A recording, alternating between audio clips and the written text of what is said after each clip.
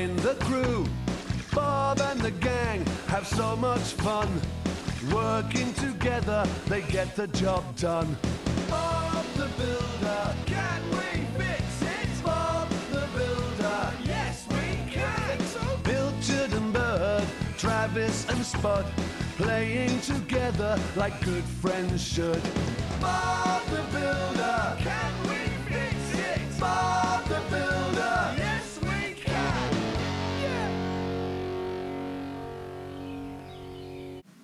Apart from nostalgia, let's go. I've got to say hello. Bob the Builder. Arguably one of the more popular television shows that came out in the late 90s. First came out in 1998, and with a big, massive explosion, it came out. Just like that.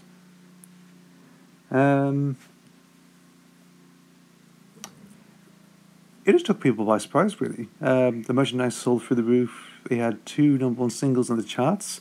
Funny way enough, that was sort of a similar thing with Teletubbies, you know. Big merchandise pull on the toys, VHS releases, #1 singles in the charts. I mean, the late 90s was sort of something, it was.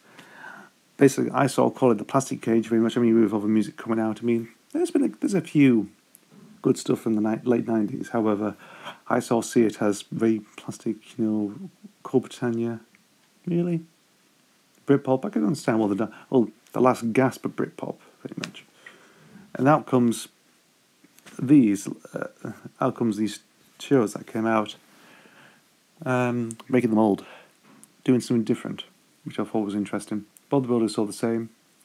The interesting thing about Bob the Builder is it's stop motion animated. It has an interesting voice cast. You know, got Neil Morrissey voicing the title character, which is so good. I mean, ideal, very ideal. I mean, at that point, Men Bear and Belly was so coming to an end. You know, he was still around. He was very popular. You know, Men Bear and Belly was so popular, very good British sitcom, doing laddism and stuff like that. You know, and he had a very interesting track record as well, starring in Boone. I think starring in a few films as well at the time. You know, and it's just been so good.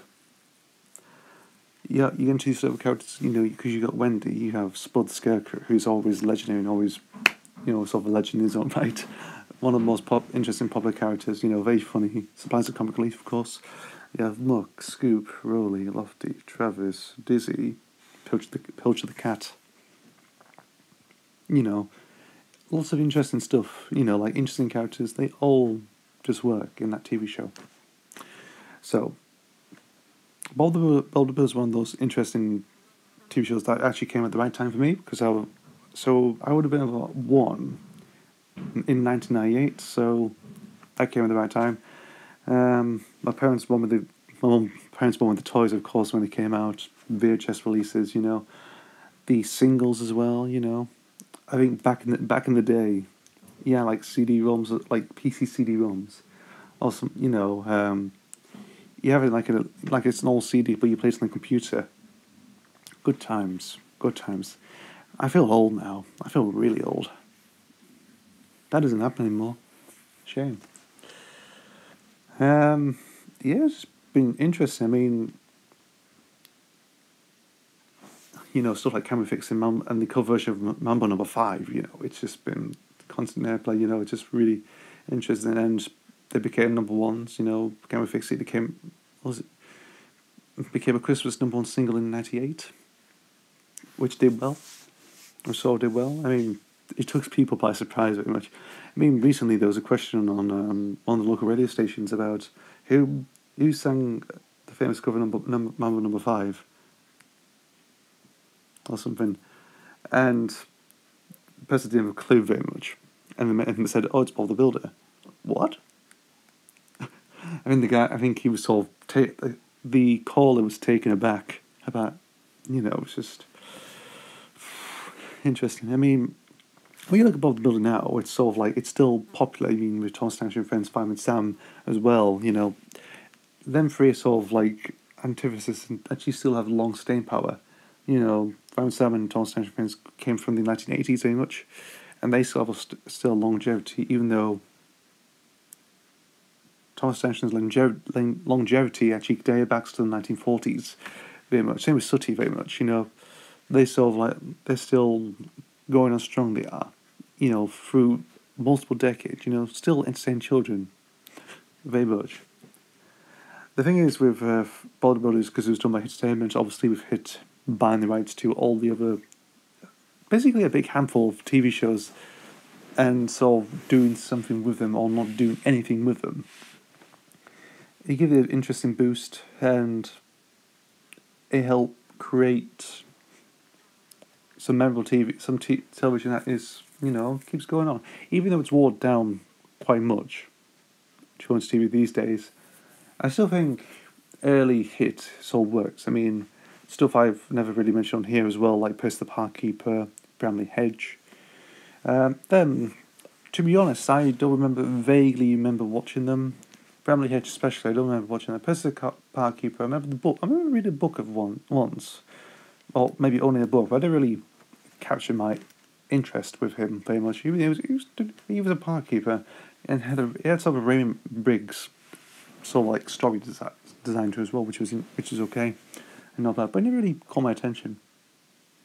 With Bob the Builder, it was interesting because animation to do with construction, and it was just interesting. The voice, actually, of course, the humour was there. It was good. And then it got rebooted with CGI, and it became, when I first found about it, and when I looked at the first promo picture, I think, oh my god, he's had a facelift.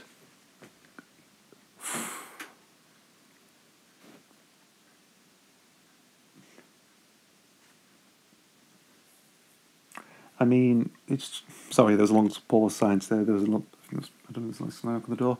But, again, that was the reaction. I mean, think about it. God. I mean, the direction they take Bob the Builder now is sort of gone. Neil Morrissey's gone. He's going to do other stuff now. He announced on an interview with Piers Morgan a couple of years back, actually, that, you know, he'll be leaving soon. Some cheap guys. He said, like, some cheap blokes is taking over or something like that. And yeah, quite shocking. And design-wise, it's just, oh god, it's aiming for a more modern type style. I mean, but if you look at stuff like Fire and Sam, very much it's going down to that horrible CGI type thing, very much. I mean, design-wise, it's quite bulky and a bit. It's too imposing for my liking, very much. It just doesn't work. I think because of budgetary reasons, but also technology these days is sort of improving. I think probably, yeah. So I'm not very impressed with that sort of design. Okay, I'll stop talking about the reprint now. So, Bob the Builder is very much a ideal television series that has longevity. Came at the right time in the late 90s, sort of ideal for us 20-year-olds now these days who look back and think, yeah, it is amazing. Well, back in the day. When you look at it now, it's sort of like, not good as it used to be.